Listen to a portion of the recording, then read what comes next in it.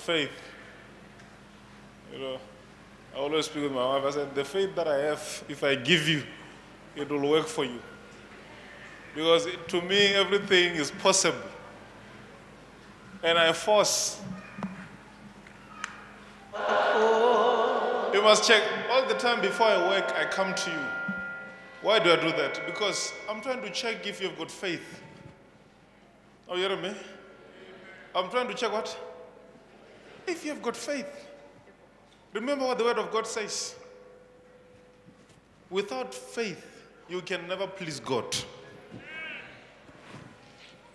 That's the reason why Christians now will come to church without receiving anything. We prophesy you nothing. You know why? It's because you don't have faith. Oh, you hear me? You don't have what? But if you can have faith, everything to you will be possible. Huh? Huh? This week, I want you to have faith. Let's see what will happen. Huh? Let's see. The job that you want, let's see if you won't get it. You see what is happening? You see? I'm just talking, but the presence of God is touching people. Listen, this week,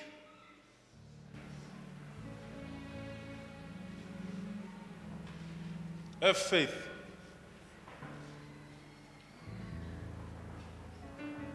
And you will see what God will do now. I'm going to prophesy, don't worry. I'm going to prophesy. Today I want to prophesy many people before we close. I think we still have just a few minutes.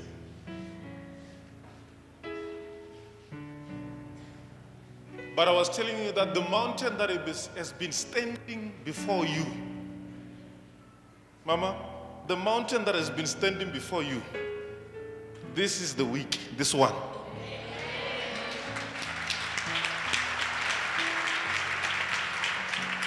Where now everyone will question themselves, what happened?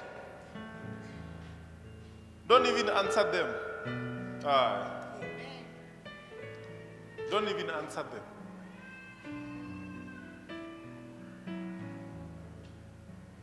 Because always people are, they want to find out about other people's lives. I believe God will bless you. You see what is happening? So if I pass like this, something must happen. If I pass, you must receive something. Hallelujah. Lift up your hands, and I'll be starting to speak with you. And I want to tell you, you can't come to church, you remain the same. It's not possible. You heard what I said? You can't come to church, you remain the same. The living God must change your life for the best. Are you hearing me? Huh? Do you believe that? How many of you believe that? Brother, do you believe? Huh? Are you sure?